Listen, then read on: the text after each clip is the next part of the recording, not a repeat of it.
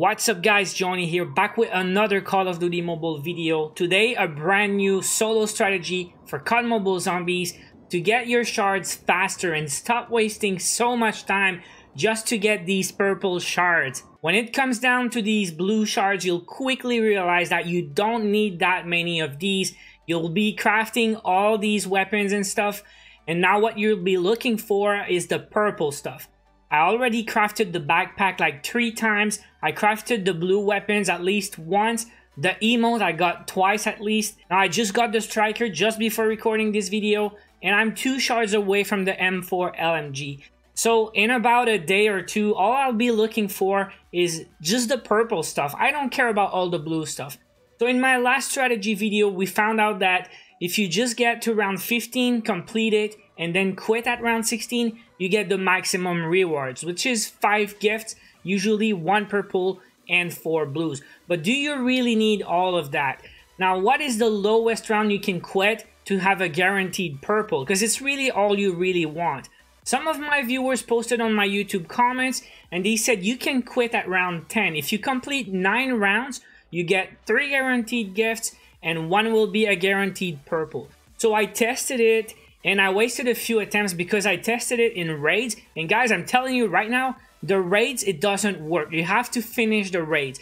But in survival, you can just finish 9 rounds and quit at the start of round 10, and you'll have a purple every time. I did it 6 times in a row. Now, about the quality of the gifts, yesterday on my last run, I got 6 shards for the pistol. Today, on my second run, I got 4 Tank Dempsey shards. And on my last run, again, 6 pistol shards. Guys, I mean, I did once a long run just to see the gifts. I did round 36, and I got 1 pistol shard, okay? So, seriously, I mean, a purple is a purple. It can be just 1, but it can be 2, 4, 6. You can get lucky, you can get unlucky. Some of my viewers also said if you get to round 20, you have a chance at the second purple. Dude, I don't know if it's true, but I mean, is it worth the time? 100% not. Seriously, are you gonna spend hours just for a chance at an extra purple? I don't think it's worth it, guys. So if you have a limited time to play and you just want to get maximum rewards, guys, the new strategy is round 9, finish, and at the start of round 10, you quit. Now let's go for some tips to make it faster. So here's the deal. Round 1 and 2, I just kill zombies as fast as you can with the pistol. Don't buy anything on the wall. I don't even buy quick revive because you won't need it. You're only gonna do 9 rounds, remember guys. So no quick revive needed. You're not gonna die 4 times in 9 rounds. Now, end of round 2, I don't wait for round 3. I don't let them spawn in the room. I don't waste my pistol ammo.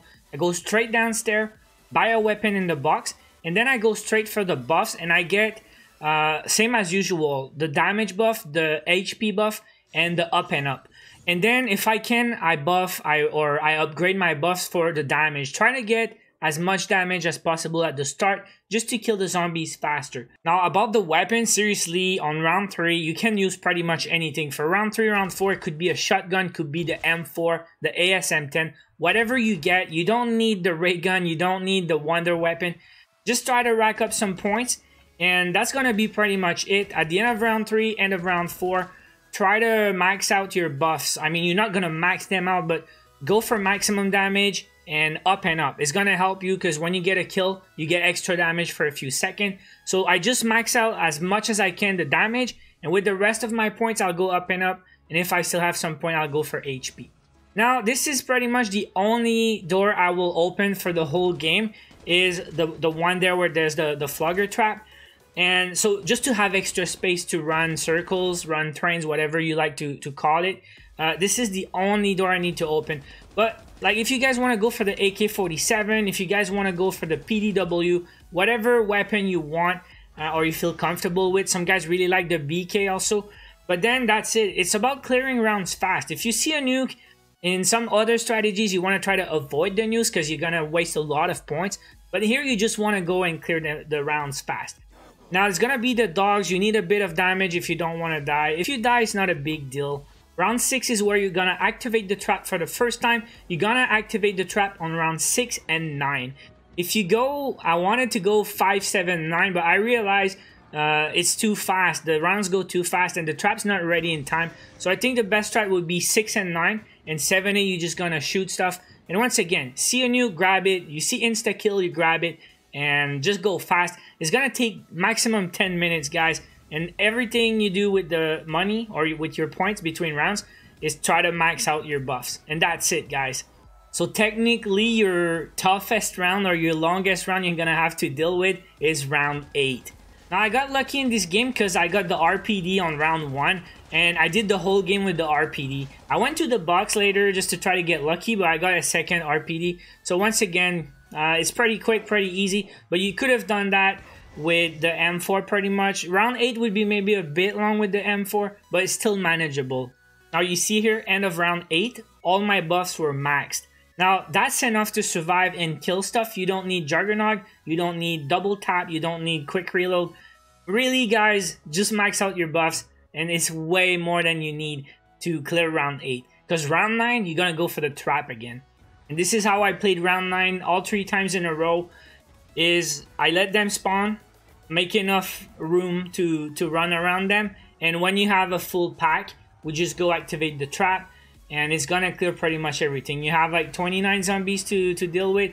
Once they're dead, you go under the trap, and the trap will run long enough to finish round 9. And like I said, all 3 games in a row ended like that. Me under the trap, waiting for round 10 to start. And here we go, wait for round 10 to start and just quit. I had a lot of questions in the past week. Do you still get the rewards if you quit? The answer is yes. You can quit anytime you want. You don't need to die, and you will get your rewards at the end. I guarantee you. And once again, you're gonna have a purple every time. I did it 6 times in a row, and guys, leave me a comment below. If you quit on round 10 and you didn't get a purple, please let me know. I think the chances must be very, very high. Once again, I haven't heard from anybody yet didn't get a purple on round 10. So that's it for today, guys. That was a new strategy. Hope you enjoyed the video and hope it will save you guys a lot of time farming these shards, because once again, you don't need the extra blues. The only reason I would go for extra blue is if you want, or if you really need credits, because when you craft an extra blue item, it's gonna give you like 15 credits or something. I don't think it's worth the extra time unless you have a lot of free time. There's so much stuff to do in this game. I don't want to spend 3 or 4 hours a day farming zombie shards. So anyways, thank you guys for watching. Hope you enjoyed. Leave a like if it was helpful. And once again, subscribe to the channel, please, for more Call of Duty Mobile videos. I'll be back soon. Till then, watch my other stuff. Take care.